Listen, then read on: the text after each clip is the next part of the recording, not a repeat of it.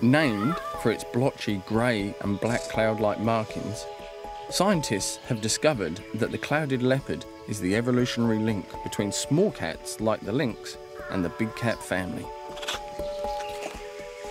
They are supreme killer machines with the longest canines in proportion to skull size of any carnivore.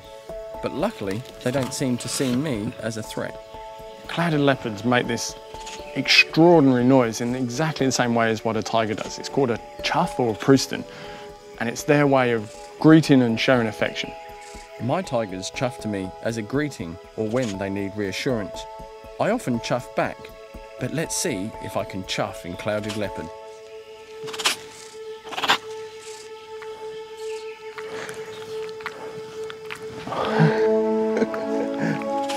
Hello.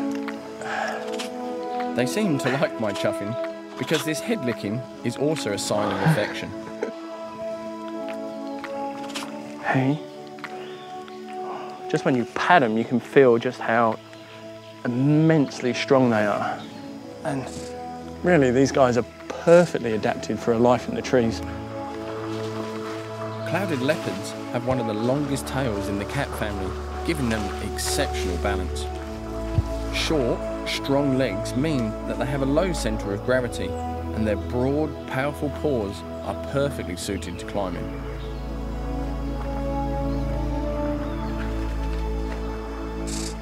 You can see just how comfortable she is in the trees. And in fact, one of the things that allows her to do that are these incredible back paws. And in fact, clouded leopards are one of the only cats that can rotate these back paws around, which allows them to come face first down the trunk of a tree. They're tailor-made for the rainforest, but that forest has all but disappeared. If we can't breed them in captivity, there's a real danger we'll lose this majestic species forever.